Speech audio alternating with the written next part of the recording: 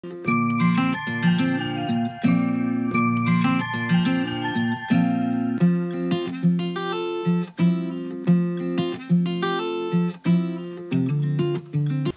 guys, thanks for stopping by. So today I'm going to be showing you the Frizzle Sizzle. It's a succulent that has the little curlies on it that grow out of a bulb. It's one of our most popular sellers in our plant shop, and I've never even talked about it before, so let's go ahead and do it. Alright, so here they are. You can see that they grow from a bulb. And then they grow these cute little curly cues on them. They're all a little different. This one you can see has got some new little shoots coming out, and they're curling up. Now, I keep these guys right next to the south window over here. I've even kept them outside, but we've had such terrible pollution here. And just really scorching temperatures, so I've brought them inside and I've got them right next to the south window. Honestly, they'd probably like even more light than this, but you do what you gotta do. So they're doing good in here. Yeah, they'd love to be like have direct light all the time. They need a lot of light. These guys, whoops, they like to be watered more than your average succulent, I would say. Like, I water these guys once a week, and they will go dormant in the summer. And a lot of times when we ship them out, you'll see in our description on the shop that a lot of times, or sometimes, when we ship them, they do go dormant in the box. And what happens is that these little curly cues, they start to brown. See how this one right on the end there is starting to brown a little bit? So they'll do that on the whole stem, and you know, they'll kind of look like they're dying, but they're not. They're just going dormant because, like I said, they need a ton of light. As long as the bulb is firm and not squishy or anything, they're fine. Just go dormant when they don't get enough light. So that could be really any time of year. If you have them in your house, it depends how much light they're getting through your window, or if you're using grow lights or something, then you can kind of control that a little bit more. But naturally they do go dormant in the summer, and then they'll come back in the winter. So don't worry if you have one and you think it's dead. It's not. It'll come back. Just let it set. You don't need to water it hardly at all while it's dormant.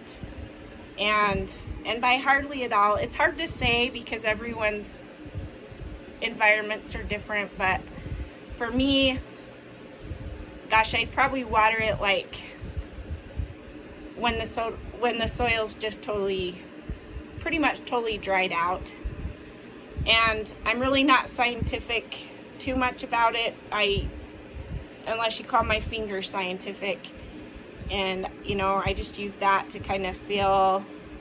You can feel if there's moisture in there or not. You can also tell by how heavy the pot is. And yeah, so they're really cute. They're really cute. They look like little, I don't know, little piggy tails or little curly cues. They're super cute. And they will flower.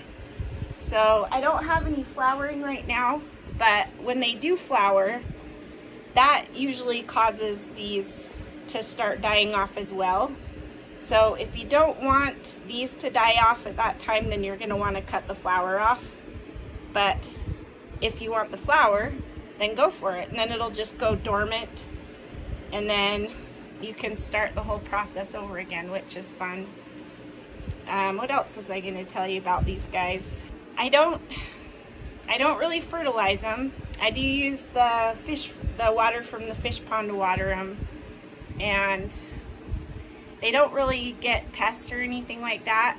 I haven't had any issues outside or in the sunroom.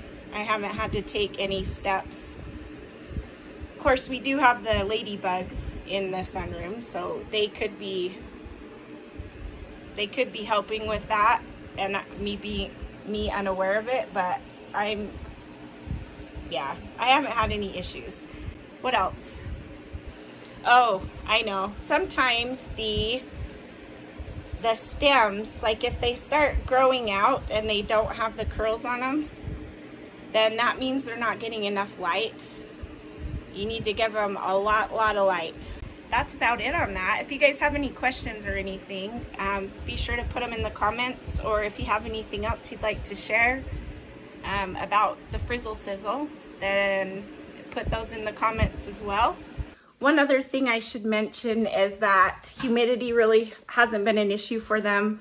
In the sunroom today, the humidity is 80 and they're fine. And when I had them outside, which we live in Utah, so it's very dry, the humidity is like lower than 20, and they did fine there as well. So speaking of humidity, I wanted to show you guys something that I just got. You guys, I don't know if you've watched any of my other videos. We got an elect home humidifier. I've actually got 3 now, but I had one in my room. We had one in my room, but I moved it out to the sunroom for the days when it wasn't staying humid enough, and we really missed having one in our bedroom. So we got this littler one, and I love it. Like, I think I might like this one even better than the big ones. You do have to fill it more often. Like, I pretty much have to fill it every 12 hours.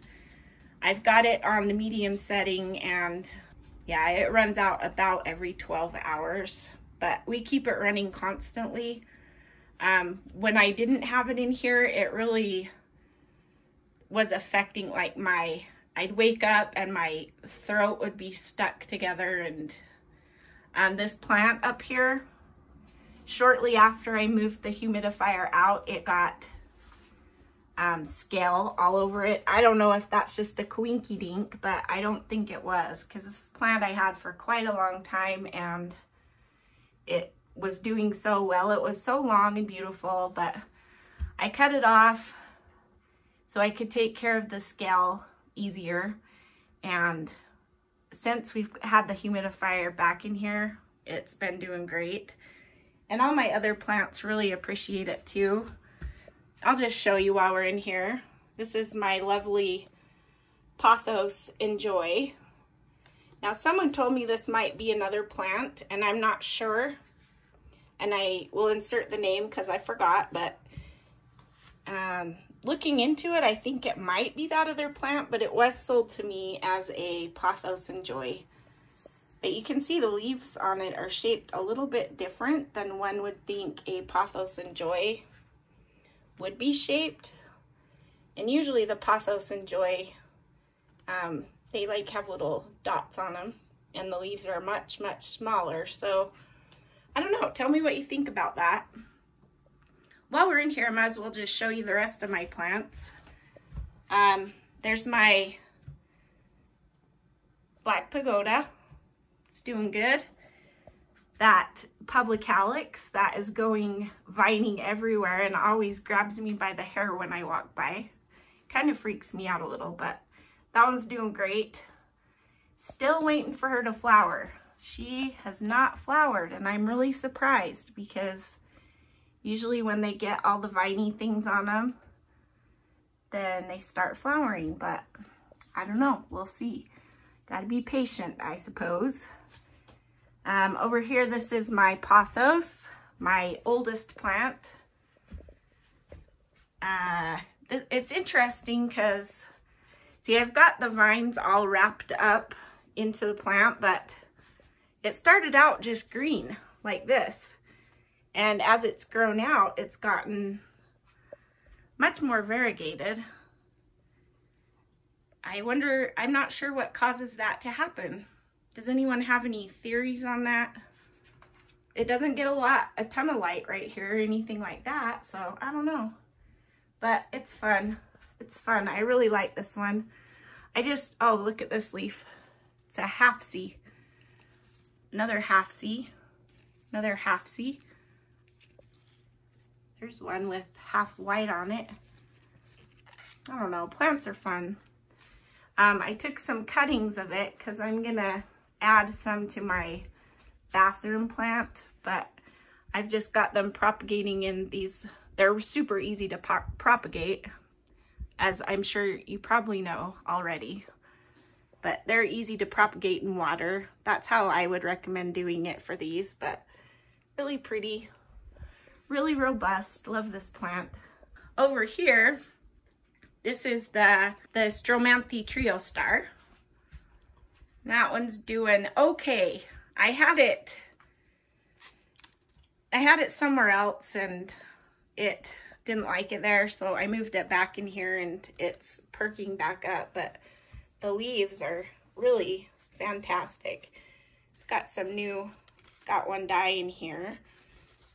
There's a new one coming in. And the backs of the leaves are beautiful. This one likes to dry out before I water it pretty much. Up here is the Hoya Bella. That plant's crazy. I've taken so many cuttings off of this thing, and the more cuttings I take, the faster it grows. And it's so pretty.